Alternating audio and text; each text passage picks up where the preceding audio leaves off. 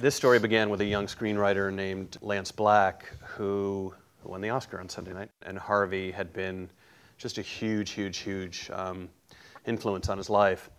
And he just thought, why not? I'll write a screenplay. I think he had tried to get hired on the studio development version of the Harvey Milk Project, which he'd not been able to get involved with. Set out to write it himself, moved up to San Francisco, met a lot of the friends and family who'd been around Harvey at that time, befriended a guy named Cleve Jones, who's played in the movie by Emile Hirsch, and spent 3 years just kind of researching, talking, distilling, trying to figure out what story he wanted to tell.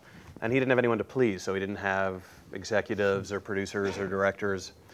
Wrote pretty close to what you saw here.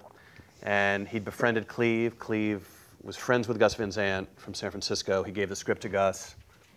Gus gave the script to Sean. At that point, it was a movie. It didn't really need producers or financing. There were two producers, Dan Jenks and Bruce Cohen, who sort of joined forces with Lance and Sean and Gus.